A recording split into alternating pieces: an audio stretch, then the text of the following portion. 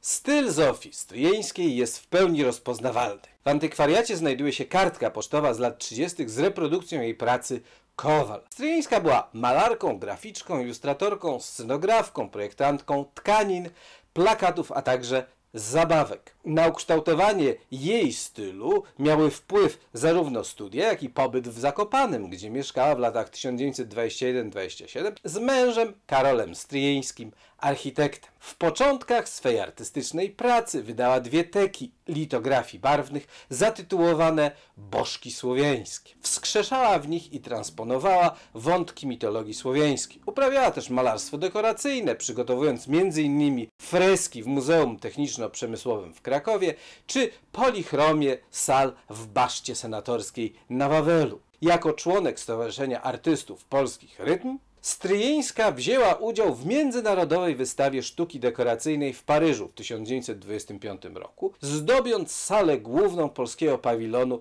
6 panneaux przedstawiającymi rok obrzędowy w Polsce. Artystka osiągnęła wówczas spektakularny sukces. Otrzymała 4 Grand Prix w różnych kategoriach.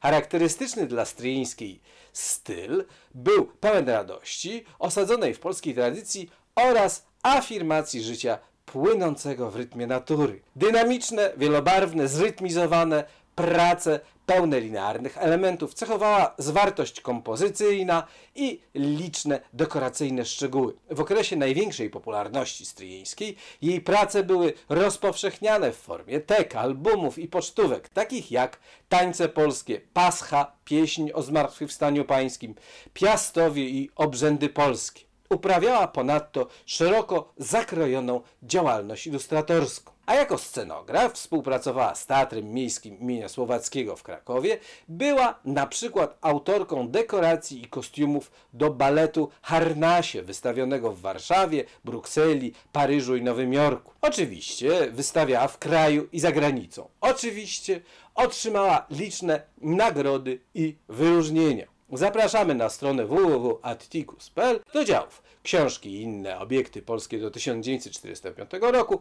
stare pocztówki i propozycje na prezent.